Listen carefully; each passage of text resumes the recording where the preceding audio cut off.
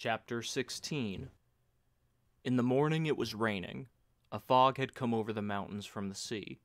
You could not see the tops of the mountains. The plateau was dull and gloomy. The shapes of the trees and the houses were changed. I walked out beyond the town to look at the weather. The bad weather was coming over the mountains from the sea. The flags in the square hung wet from the white poles, and the banners were wet and hung damp against the front of the houses. And in between the steady drizzle, the rain came down and drove everyone under the arcades, and made pools of water in the square, and the streets wet and dark and deserted. Yet the fiesta kept up without any pause. It was only driven under cover. The covered seats of the bull ring had been crowded with people sitting out of the rain watching the concourse of Basque and Navarre dancers and singers, and afterward the Val Carlos dancers in their costumes danced down the street in the rain, the drums sounding hollow and damp, and the chiefs of the bands riding ahead on their big, heavy-footed horses, their costumes wet, the horses' coats wet in the rain. The crowd was in the cafes, and the dancers came in, too, and sat, their tight-wound white legs under the tables, shaking the water from their belled caps, and spreading their red and purple jackets over the chairs to dry. It was raining hard outside. I left the crowd in the cafe, and went over to the hotel to get shaved for dinner. I was shaving in my room when there was a knock at the door. "Come in," I called. Montoya walked in. "How are you?" he said. "Fine," I said. "No bulls today." "No," I said. "Nothing but rain." "Where are your friends?" "Over at the Aruña." Montoya smiled his embarrassed smile. "Look," he said. "Do you know the American ambassador?" "Yes," I said. "Everybody knows the American ambassador."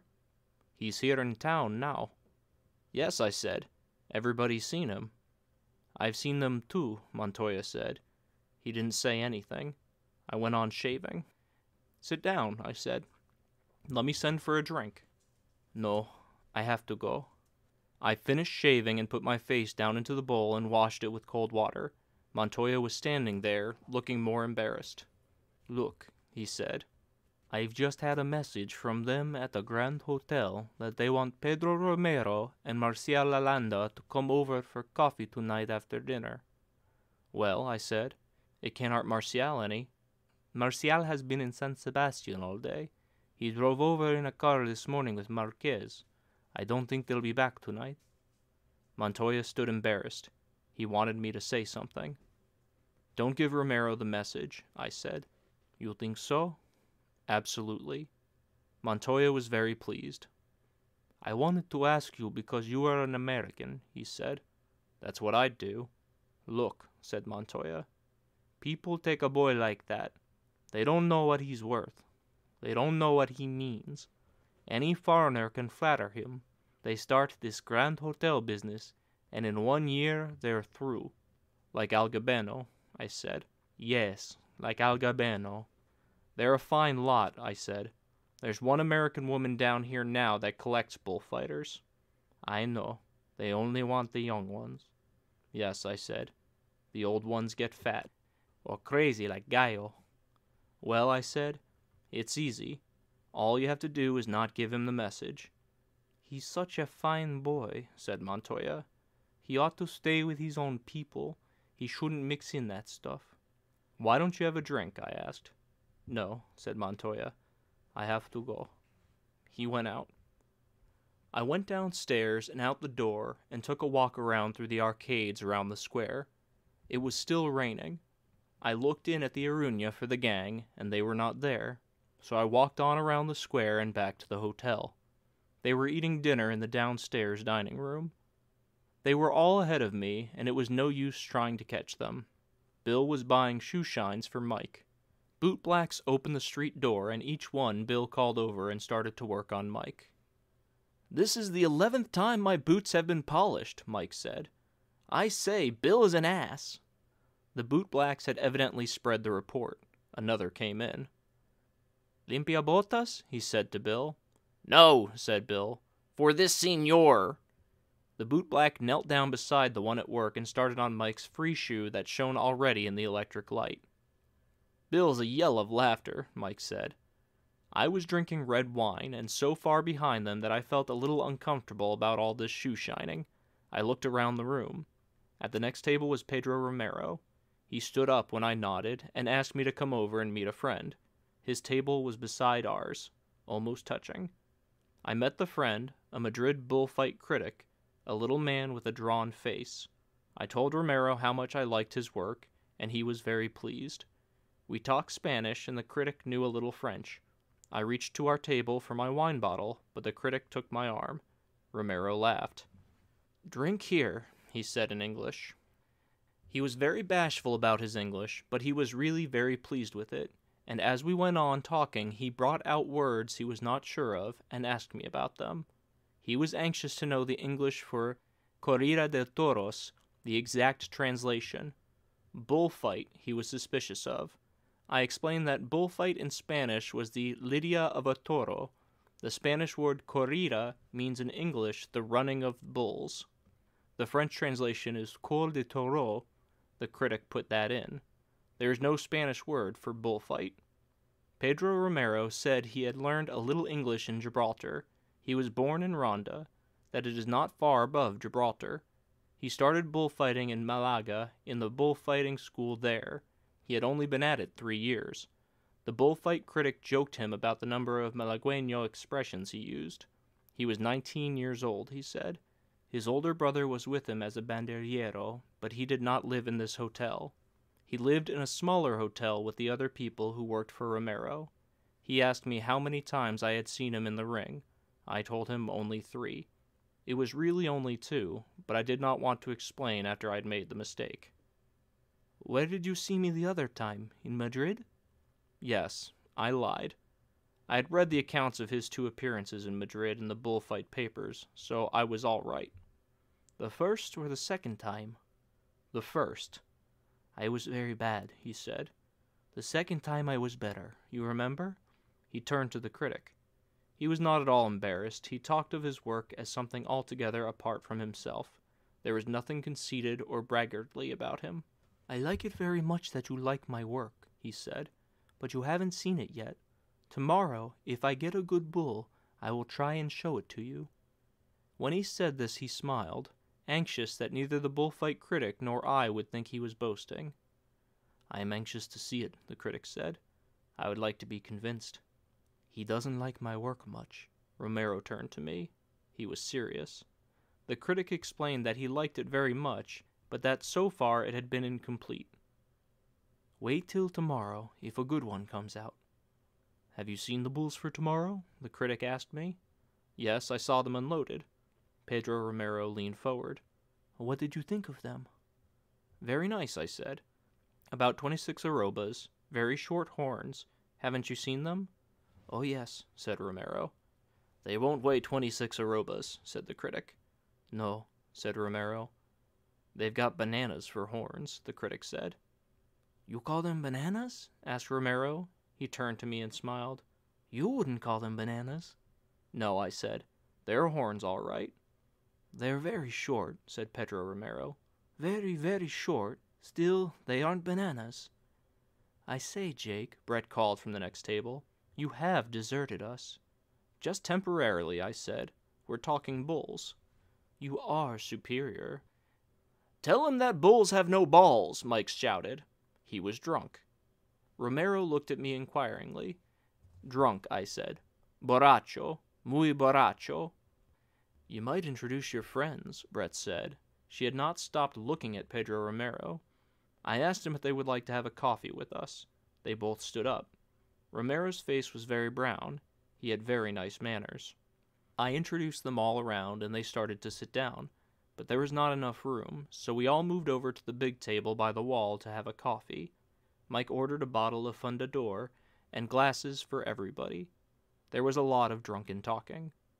"Tell him I think writing is lousy," Bill said.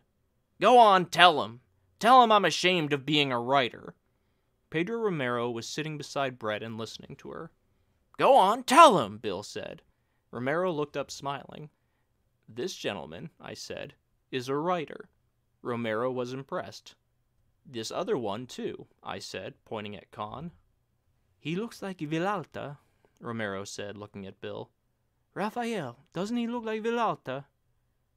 "I can't see it," the critic said. "Really?" Romero said in Spanish. "He looks a lot like Villalta.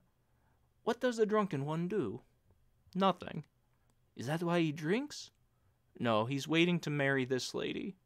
"Tell him bulls have no balls," Mike shouted, very drunk, from the other end of the table. "What does he say?" "He's drunk." "Jake," Mike called, "tell him bulls have no balls." "You understand?" I said. "Yes." I was sure he didn't, so it was all right.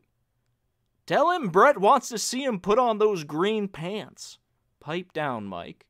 "Tell him Brett is dying to know how he can get into those pants." "Pipe down." During this, Romero was fingering his glass and talking with Brett.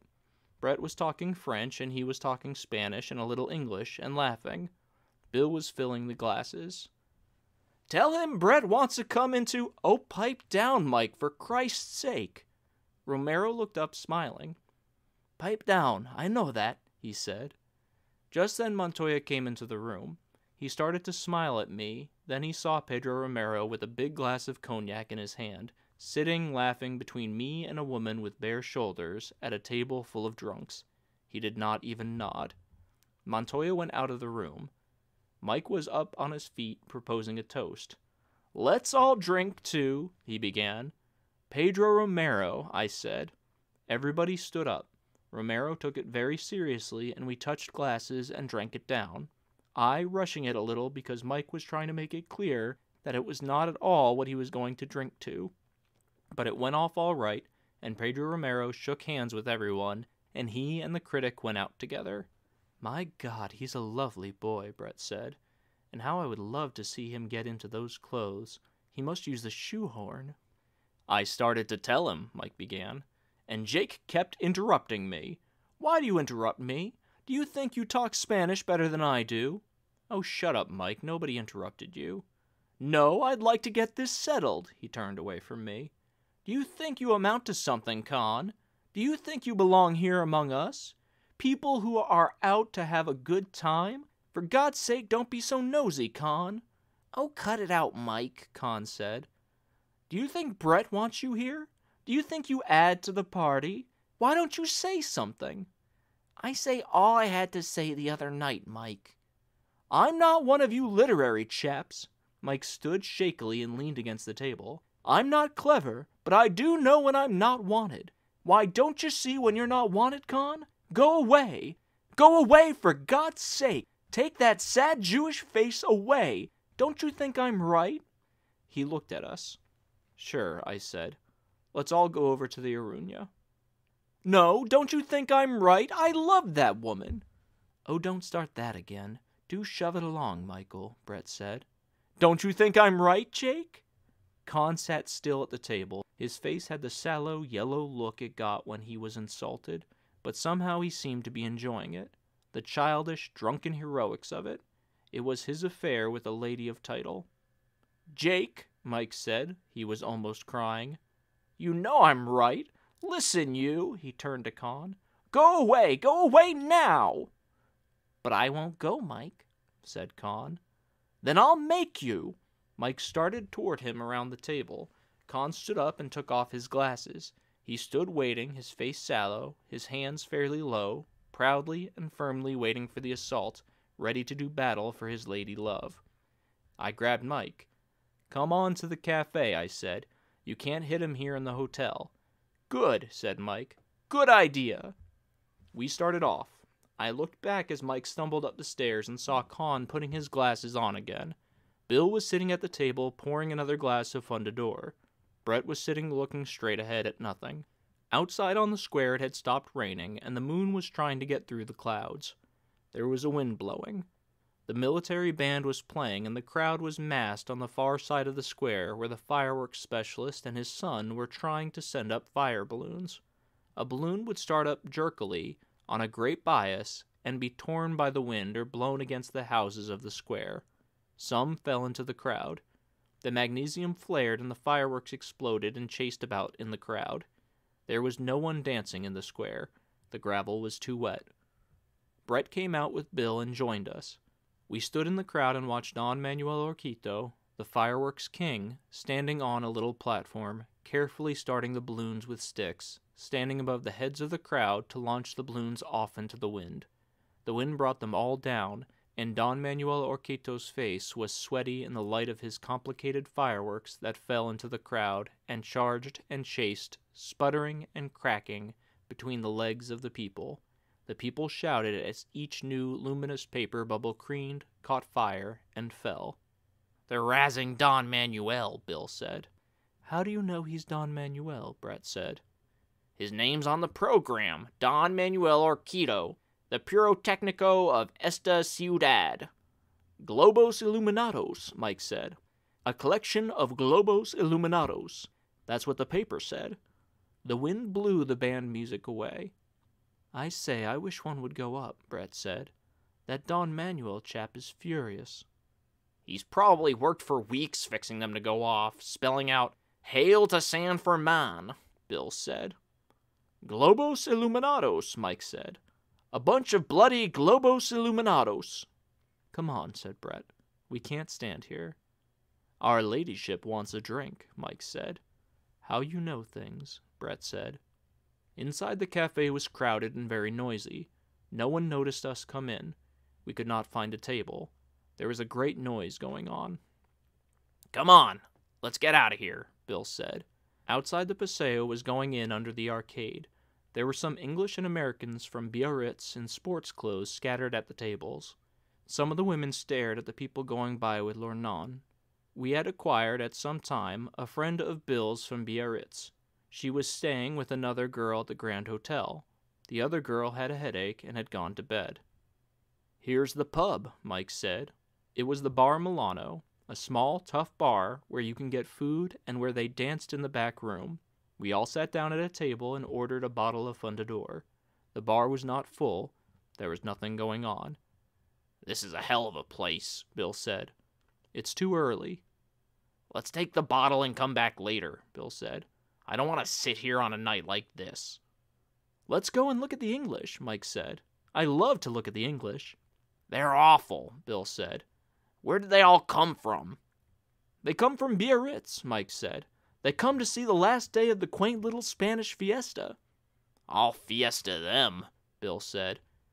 "You're an extraordinarily beautiful girl," Mike turned to Bill's friend. "Where did you come from?" "Come off it, Michael." "I say, she is a lovely girl. Where have I been? Where have I been looking all this while? You're a lovely thing. Have we met? Come along with me and Bill. We're going to festa the English." "I'll festa them," Bill said. "What the hell are they doing at this fiesta?"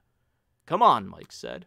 "Just us three. We're going to festa the bloody English. I hope you're not English. I'm Scotch. I hate the English. I'm going to festa them. Come on, Bill." Through the window we saw them, all three arm in arm, going toward the cafe. Rockets were going up in the square. "I'm going to sit here," Brett said. "I'll stay with you," Con said. "Oh, don't," Brett said. "For God's sakes, go off somewhere. Can't you see Jake and I want to talk?" "I didn't," Con said. "I thought I'd sit here because I felt a little tight." "What a hell of a reason for sitting with anyone. If you're tight, go to bed. Go on to bed." "Was I rude enough to him?" Brett asked. Con was gone. "My God, I'm so sick of him. He doesn't add much to the gaiety. He depresses me so. He's behaved very badly. Damned badly. He had a chance to behave so well. He's probably waiting just outside the door now. Yes, he would. You know I do know how he feels. He can't believe it didn't mean anything. I know. Nobody else would behave as badly. Oh, I'm so sick of the whole thing. And Michael's been lovely too." "It's been damned hard on Mike." "Yes, but he didn't need to be a swine." "Everybody behaves badly," I said. "Give them the proper chance." "You wouldn't behave badly." Brett looked at me. "I'd be as big of an ass as Con," I said. "Darling, don't let's talk a lot of rot." "All right, talk about anything you like." "Don't be difficult. You're the only person I've got, and I feel rather awful tonight." "You've got Mike." "Yes, Mike. Hasn't he been pretty?" Well, I said, it's been damned hard on Mike having Con around and seeing him with you. Don't I know it, darling? Please don't make me feel any worse than I do. Brett was nervous as I had never seen her before. She kept looking away from me and looking ahead at the wall. You want to go for a walk? Yes, come on. I corked up the Fundador bottle and gave it to the bartender. Let's have one more drink of that, Brett said. My nerves are rotten. We each drank a glass of the smooth Amontillado brandy. Come on, Brett said. As we came out the door, I saw Con walk out from under the arcade. He was there, Brett said. He can't be away from you. Poor devil. I'm not sorry for him. I hate him myself. I hate him too, she shivered. I hate this damned suffering. We walked arm in arm down the side street away from the crowd and the lights of the square. The street was dark and wet, and we walked along it to the fortifications at the edge of town. We passed wine shops with light coming out from their doors onto the black, wet street and sudden bursts of music. Want to go in? No. We walked out across the wet grass and onto the stone wall of the fortifications. I spread a newspaper on the stone and Brett sat down. Across the plain it was dark, and we could see the mountains. The wind was high up and took the clouds across the moon. Below us were the dark pits of the fortifications. Behind were the trees and the shadow of the cathedral, and the town silhouetted against the moon. Don't feel bad, I said. I feel like hell, Brett said. Don't let's talk. We looked out at the plain. The long lines of trees were dark in the moonlight. There were the lights of a car on the road climbing the mountain. Up on the top of the mountain we saw the lights of the fort. Below to the left was the river. It was high from the rain and black and smooth. Trees were dark along the banks. We sat and looked out. Brett stared straight ahead. Suddenly she shivered. It's cold. Want to walk back? Through the park? We climbed down. It was clouding over again. In the park it was dark under the trees. Do you still love me, Jake? Yes, I said. Because I'm a goner? Brett said. How? I'm a goner. I'm mad about the Romero boy. I'm in love with him, I think. I wouldn't be if I were you. I can't help it. I'm a goner. It's tearing me all up inside. Don't do it. I can't help it. I've never been able to help anything. You ought to stop it. How can I stop it? I can't stop things. Feel that? Her hand was trembling. I'm like that all through. You oughtn't to do it. I can't help it. I'm a goner now anyway. Don't you see the difference? No. I've got to do something. I've got to do something I really want to do. I've lost my self-respect. You don't have to do that. Oh, darling, don't be difficult. What do you think it's meant to have that damned Jew about, and Mike the way he's acted? Sure. I can't just stay tight all the time. No. Oh, darling, please stay by me. Please stay by me and see me through this. Sure. I don't say it's right. It is right, though, for me. God knows I've never felt such a bitch. What do you want me to do? Come on, Brett said. Let's go and find him. Together we walked down the gravel path in the park in the dark, under the trees and then out from under the trees and past the gate into the street that led into town. Pedro Romero was in the cafe. He was at a table with the other bullfighters and bullfight critics. They were smoking cigars. When we came in, they looked up. Romero smiled and bowed. We sat down at a table halfway down the room. Ask him to come over and have a drink. Not yet, he'll come over. I can't look at him. He's nice to look at, I said. I've always done just what I wanted. I know. I do feel such a bitch. Well, I said. My God, said Brett, the things a woman goes through. Yes? Oh, I do feel such a bitch. I looked across at the table. Pedro Romero smiled. He said something to the other people at his table and stood up. He came over to our table. I stood up, and we shook hands. Won't you have a drink? You must have a drink with me, he said. He seated himself, asking Brett's permission without saying anything. He had very nice manners, but he kept on smoking his cigar. It went well with his face. You like cigars? I asked. Oh yes, I always smoke cigars. It was part of his system of authority. It made him seem older. I noticed his skin. It was clear and smooth and very brown. There was a triangular scar on his cheekbone. I saw he was watching Brett. He felt there was something between them. He must have felt it when Brett gave him her hand. He was being very careful. I think he was sure, but he did not want to make any mistake. You fight tomorrow? I said. Yes, he said. Algabeno was hurt today in Madrid, did you hear? No, I said. Badly? He shook his head. Nothing here. He showed his hand. Brett reached out and spread the fingers apart.